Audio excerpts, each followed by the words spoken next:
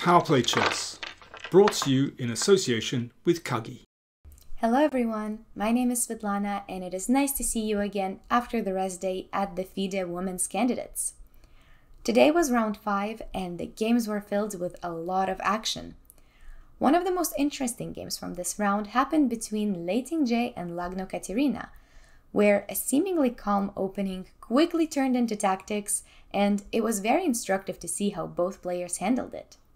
The head-to-head score in classical between these two players is 2 draws and 2 wins for Lagno, even though Lei Tingjie is slightly higher rated. So, let's see which one of them can grab the initiative in this game. Lei Tingjie playing as white starts with e4, and Lagno Kateryna replies with e5, playing as black. Now, knight f3, knight c6, both players played their standard openings with no early surprises, and we see a rather classical Italian here. Now, black goes with bishop to e7, which is the second most popular line. Sometimes we see bishop to c5 more often, but this is still very classical and normal development for black as well. Both players castle, and now we see bishop to b3 from Lei Tingjie, which is saving the bishop in a very normal way by repositioning it to c2 eventually, even though the main line here is usually to go for rook e1 as white and then later play either c3 or bishop or a4 with later playing bishop to b3. So still a very normal plan. Black goes d4, c3 from white, and now knight to a5, so threatening to capture this bishop. And usually in these positions as white, you would rather not trade and keep this bishop for later because it can be strong in the attack, for example, if you manage to play d4 and e5 later on. Plus, you wouldn't trade it for a knight just yet, while we still don't know if the position will open up. So black plays c5 here, controlling the d4 square, grabbing some space, and it is a very typical idea so far. So in this game, we see very classical plans from both sides.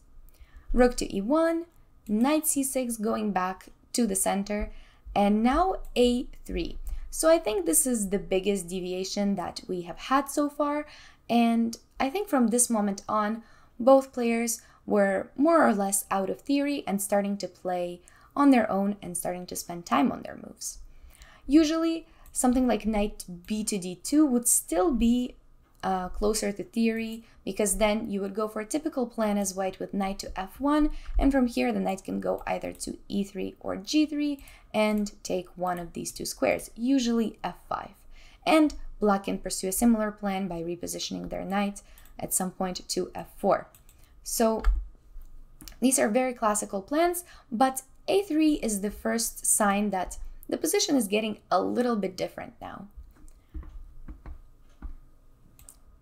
Kateryna plays rook to e8, and Lei Tingjie justifies why she played her previous move and shows that her intention is to play b4. So this is a bit less common of a plan than knight d2 or let's say d4 for white, but still there's no big weaknesses, and these two plans can still follow in combination with this b4 plan. So this is just trying to kick the knight potentially with b5 on the next move and just grabbing some space on the queen side. Now, black prevents b5 with the next move a6, and both players are trying to develop for now. And we see the moves h6 and h3, just two very typical prophylactic moves in this opening to usually prevent the bishops from getting to g4 or to g5, but sometimes these pawns, even though this move is played very frequently, sometimes these pawns can become weaknesses and targets of bishop or knight sacrifices. And that's a good idea to keep in mind if you play these openings. It's a very common idea here. Now, black plays bishop to f8, just clearing up the space for the rook and potentially defending that pawn, also a common way to reposition. And now bishop to b2. So far, it's a very solid game from both players, and we will see how it's going to heat up in the next few moves. So black plays knight to h5. As I said, very often in these positions, it's a battle for either the f5 square or the f4 square, so black wants to put their knight onto f4. So it's not only the white knight that dreams of getting there. So white's knight tries to follow, the black knight gets there first, and now white also might want to play knight to f5 in the future. But black plays queen to f6, preventing this from happening for the moment. And now we're starting to see that this very calm opening is only calm until a certain point, and tactics will start to happen here once all the pieces activate. So we see that black's pieces are really eyeing white's king here. With the queen joined, now it's getting a little bit more serious, and white needs to create their own counterplay. Given that the knight cannot come to f5 right now, it is time for some decisiveness from white, and Lei Tingjie plays a critical move and finds the right moment for the pawn breakthrough. She goes d4 here, opening up the center. Black doesn't have to take, but then you leave white the option to do all sorts of captures. So it is the right idea for black to actually capture, and this is what happens in the game. Now the pawn captures back, and c takes on b4. Suddenly we realize that this was actually a pawn sacrifice from white, because the pawn on b4 is well protected by black so far.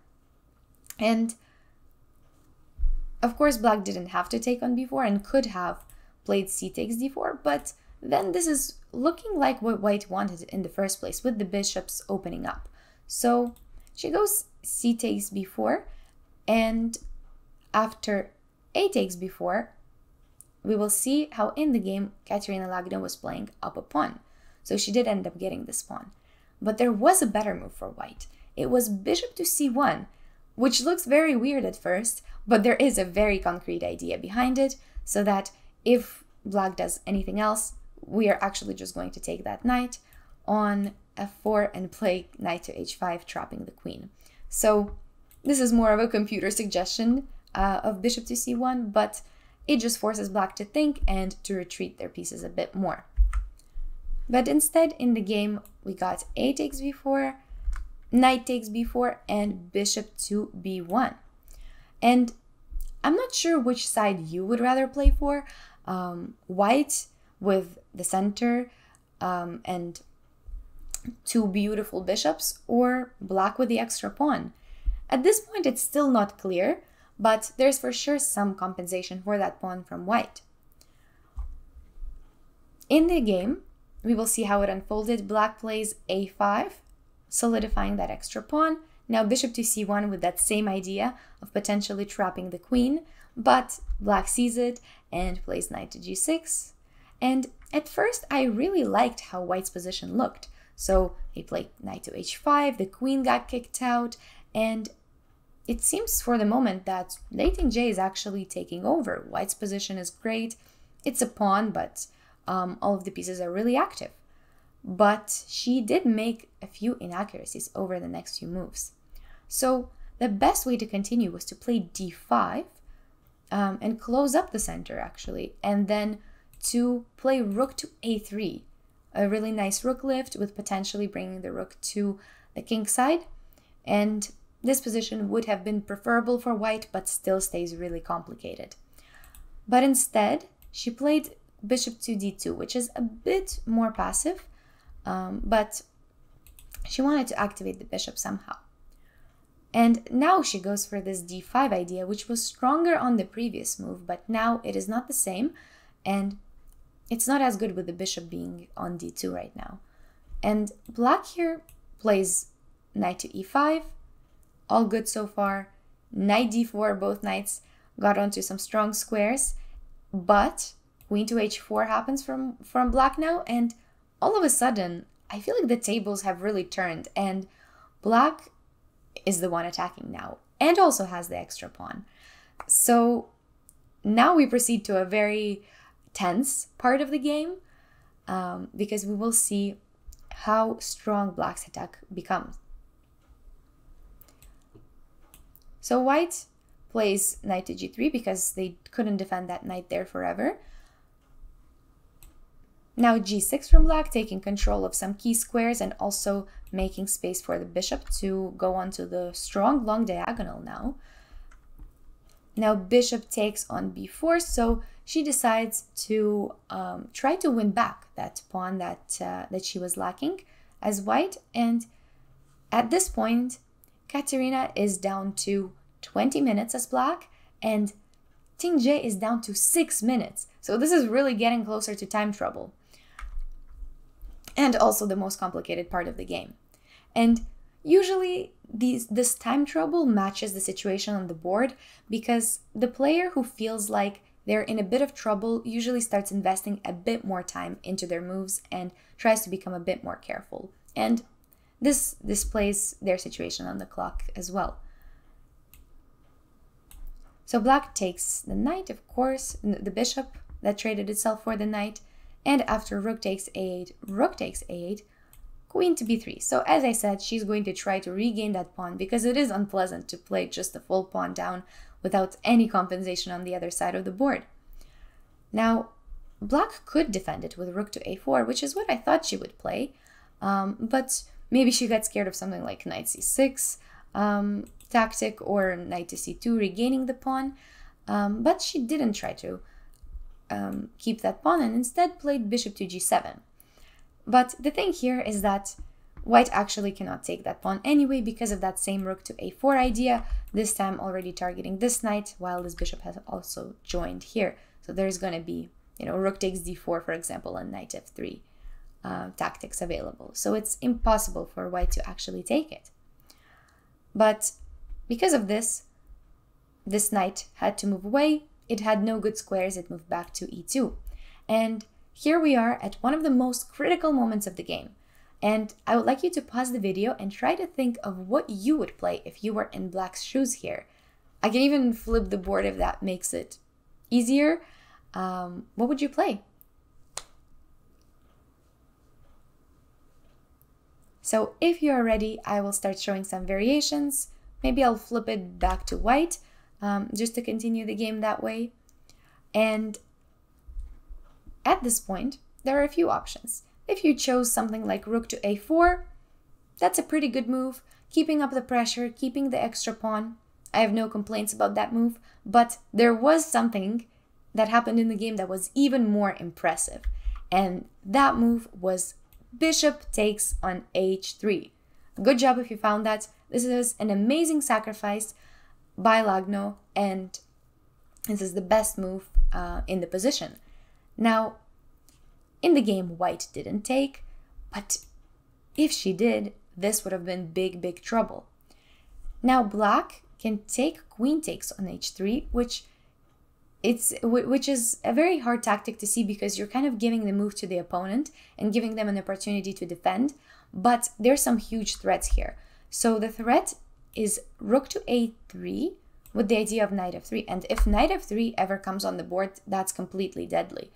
And there's not much that white can do about it. There's also knight to g4 threats in some lines, so this is very tricky. So, for example, the only more or less forcing move I see from white is knight to f4, but even there's queen g4, and once again targeting that f3 square. And in all of these lines, no matter which move you choose for white, it is going to be winning for black. Knight f3 ideas are always just way too strong and either almost checkmate the king or they also win back the rook on e1. So bishop to h3, an amazing sacrifice and really great find by her.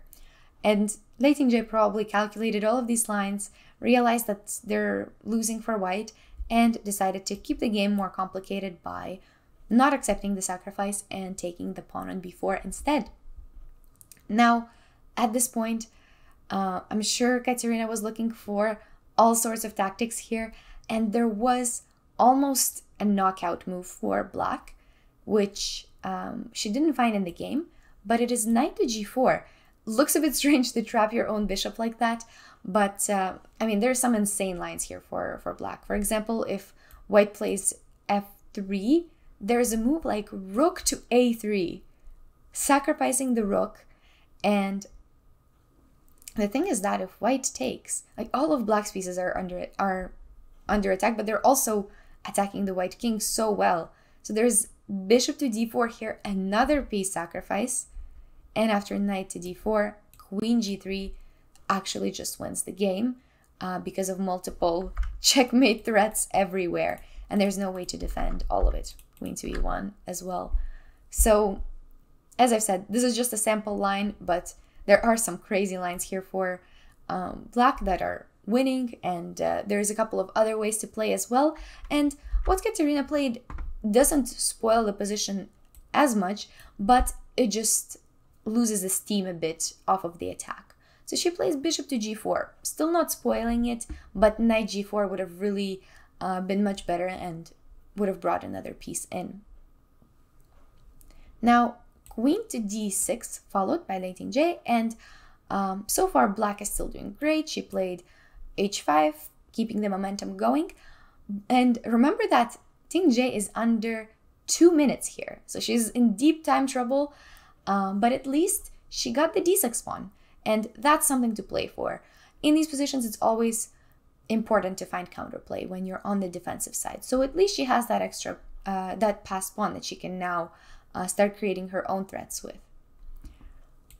She goes queen to c7 here, trying to make space for that pawn, and b5. So of course, black wanted to defend that pawn and not lose it at any point. d6 followed up, and now Lagno makes another inaccuracy, knight to c4. And I think this was the one that probably cost her the clearly winning position that she had. One of the last chances that she had to maintain a winning position here would have been to capture the knight, actually. And then after white recaptures, you can play a slightly strange looking move like queen to g4, but it has its own merits. So first of all, you're defending against d7 pushes, and you're also threatening h4, which is a huge threat considering both the rook and h3. You also have this rook that can join at some point with rook to a1, so the position would have still been really dominating with black's attack. But instead, knight to c4 kind of moves away a bit and loses that momentum for black.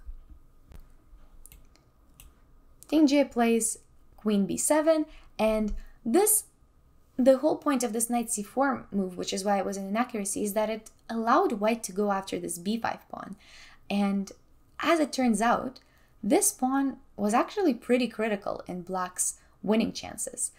It looks like the king attack is great, but that passed pawn was something that was also giving black an advantage on the other side of the board. So now that it is gone, black didn't bother defending it because then they can run into problems with white's passer, and they traded both of these pawns for each other.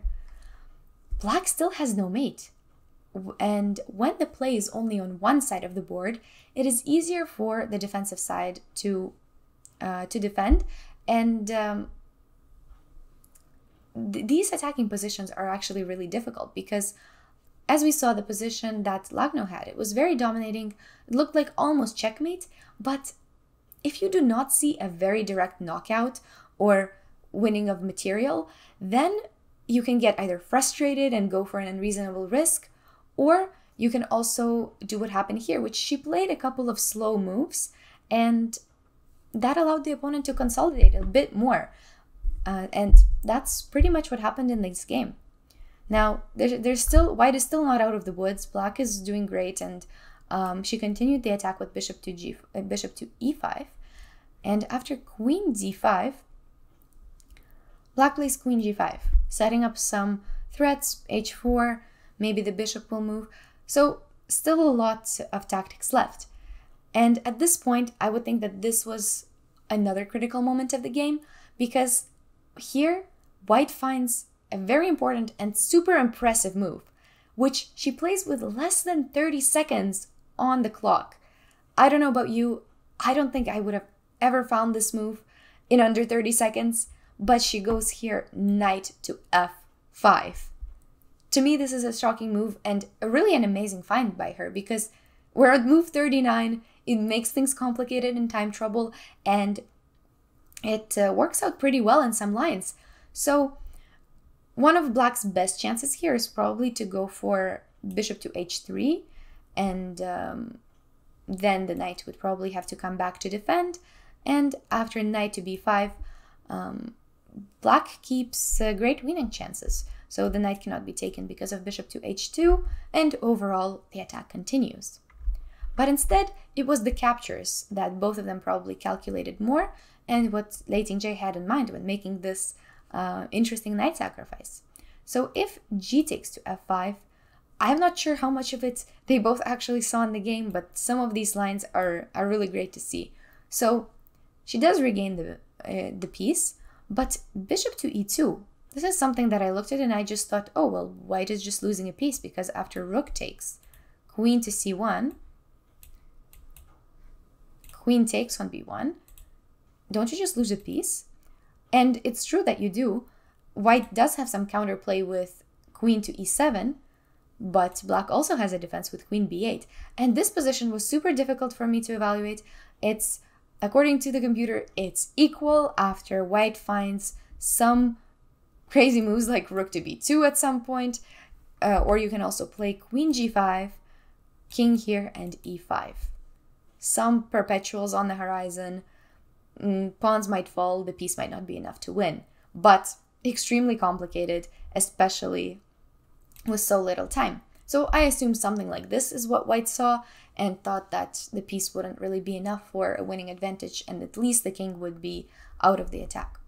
So what actually happened in the game, what Kateryna played was knight takes on f5, and that was actually her final mistake that completely took away all winning chances. It's a bit unfortunate, but this knight to f5 was a great find that really complicated things. And what I think she had in mind here is that after she takes, of course, white's queen is under attack, so they will have to take back the bishop here. And after queen d2, maybe she thought that this is over and both of these pieces are attacked and there's nothing to do. But white found a great resource once again, queen to c3. And now the issue is that black's knight is also attacked. So you have to go for a trade of queens. Otherwise, white is just going to capture this. So in the game, she probably realizes it at this point, and this is move 40, so now they finally have 30 minutes each extra, but all of the complicated parts are over, and they settled for some exchanges. And after queen takes on d2, there was some DGT error which said that the game continued with rook d4, but that's not what actually happened. I believe that she just took the queen back, and after e takes f5, king g7, f takes g6, the game ended in a draw. But I thought it was a super instructive game from both sides. Lagno showed us how to attack, keep up the initiative, and that really amazing bishop takes h3 tactic. And Lei Tingjie showed us incredible calmness under time pressure and a very important skill of counter-attacking, creating counter chances even if you have a disadvantage on one side of the board. So this round, all of the other games ended in a draw, and it might seem uneventful, but if you look at how these draws actually happen, then you'll see that it's a full-on fight on every board. So Salimova and Tanjongi was a draw, Anna Muzicek made a draw with Vaishali, and that game was also pretty interesting, and finally Gorechkina made a draw against Canero. Once again, peaceful results on those boards. But still, the tournament is heating up. I am really excited to see what the next rounds have in store for us. And thank you so much for joining, and I hope to see you next time. Bye-bye.